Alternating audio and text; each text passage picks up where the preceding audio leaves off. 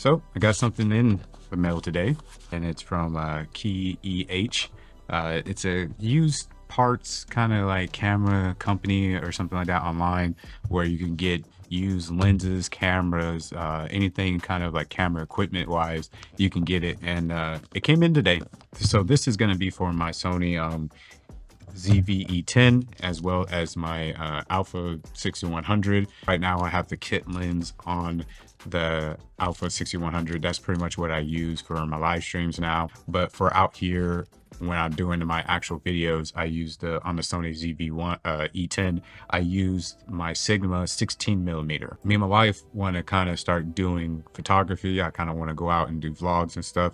Nothing serious with photography, just being able to take photos and stuff and vlog while we travel. Got some products coming in for my GoPro to be able to attach it to my car and stuff like that as well. That's supposed to be coming in today. But what I essentially wanted was a new lens so I can go ahead and take some photos.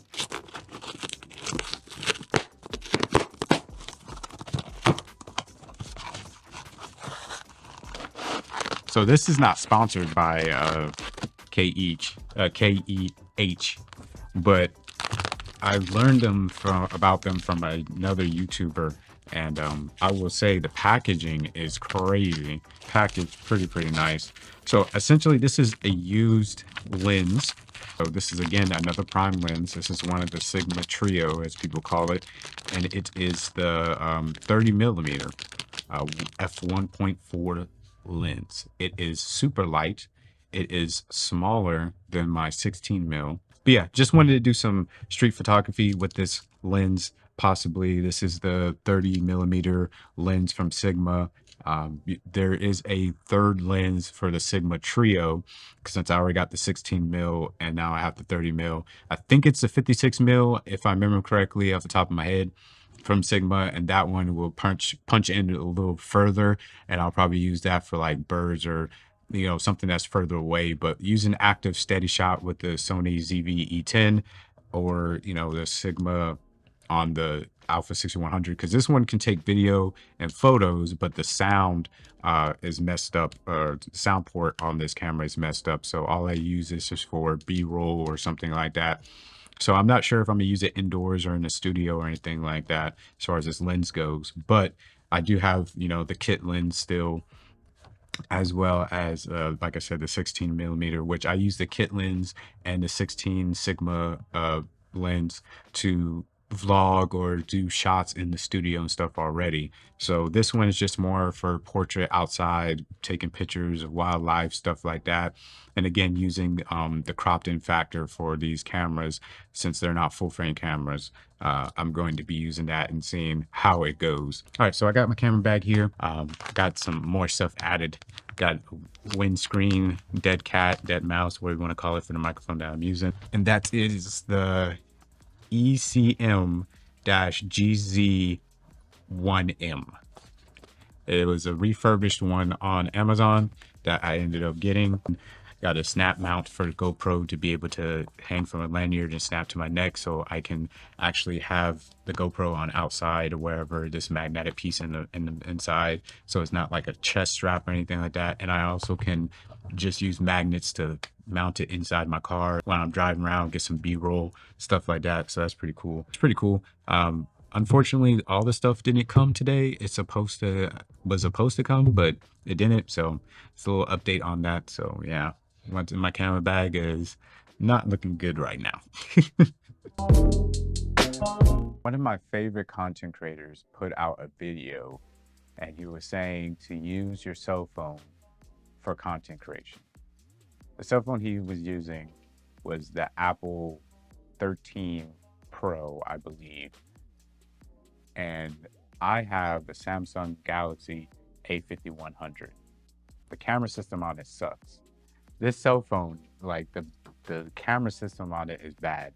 I would use it as a backup camera, or maybe to take some pictures there wherever every now and then. Even my wife, we both have the same cell phone, and we have to take multiple pictures to maybe find the right one.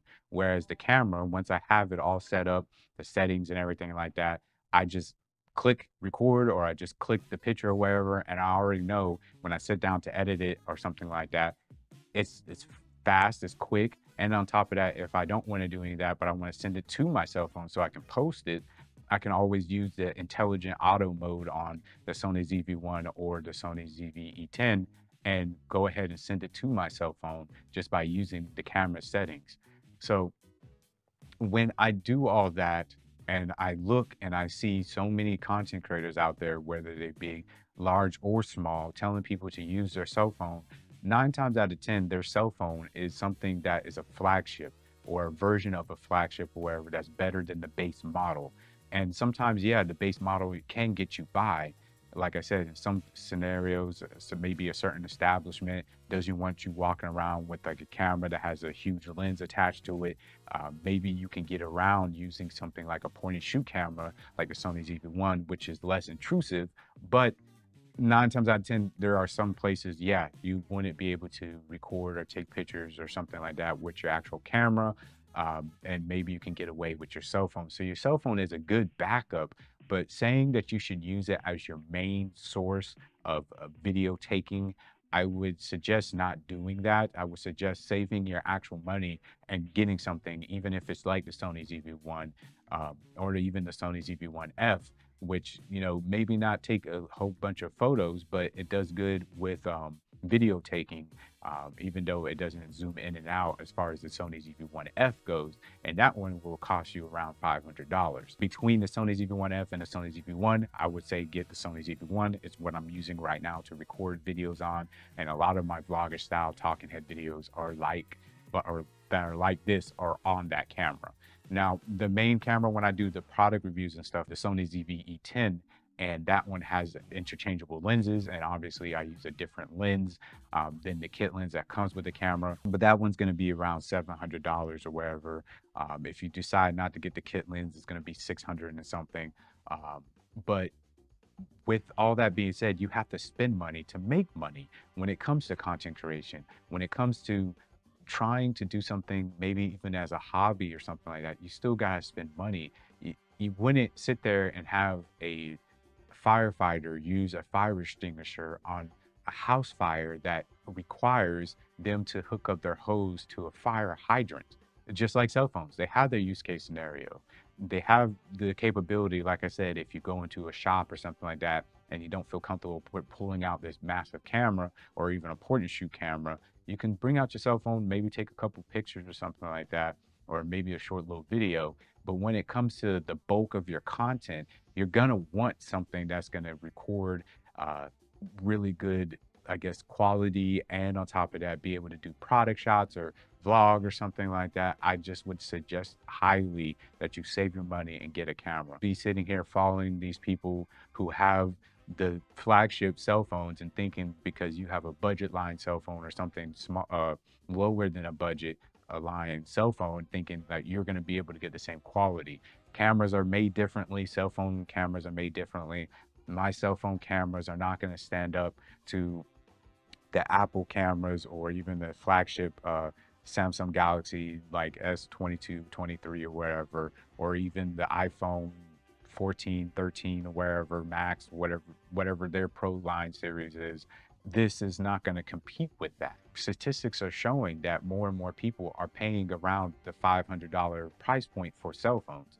Well, if you save like literally a little bit extra, maybe $200 or something like that, $150, you can get yourself a Sony ZV1F or a Sony ZV1, and you'll be in a position to be able to make even better content because, for one, you're learning something new. You're learning how cameras work and what to do for cameras. You're setting yourself up for success by getting yourself like the Sony ZV1, even though it's a point and shoot camera, you can't interchange the lenses, anything like that, but you're learning about S-Log, HLG, you're learning about color grading or wherever that footage. You're learning about audio stuff, about peaking. You're learning the menu system of whatever camera company you decide to go with. You're learning about focal lengths, depth of field, which you can do that with a cell phone, don't get me wrong, but you're learning about different focal lengths with different lenses that you can attach.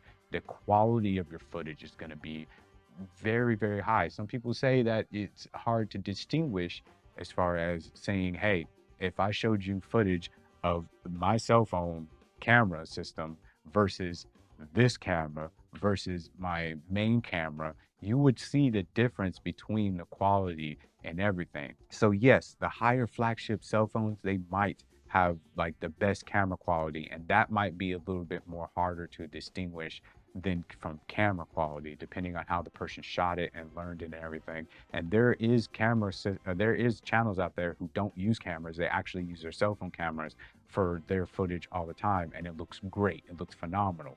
But again, 9 times out of 10, those channels are using some sort of version of a flagship cell phone, whether it be a Max or an Ultra or something like that. Very rarely are you going to see a channel that has decent quality footage from a cell phone that is not a flagship. And even if it's not the Ultra, it's a Samsung Galaxy S22 that is still in the flagship line. The A51, what I have, is not in the flagship line. So you can see there's going to be a difference. There's going to be a couple drawbacks. I am telling you, use your cell phone for use case scenarios, just like the fire extinguisher, but invest in yourself, because it's only going to actually help you and not hinder you in the future. That's just my personal opinion on it. Giving somebody who's a noob a flagship cell phone and being like, you can capture the same kind of footage I can. No, it takes experience. It takes time. It takes years, months, days, hours put in. And I would say, would you want to invest all that time into learning your cell phone and then eventually getting a camera and have to redo all that over again? Or would you just get a camera and already be 10 steps ahead of the person that's going to use their cell phone and then get a camera and already learn everything that that person is going to have to learn twice? Or would you want to take 10 steps back, stay with your cell phone, and just upgrade whenever you want to upgrade? And then again, like I said, learn it all over again. I don't know. Those are just my thoughts. Let me know yours down in the comment section down below. And with that being said, I'm going to get out your hair because I have no idea why I made this video. But hopefully it touched somebody and hopefully it helped out somebody.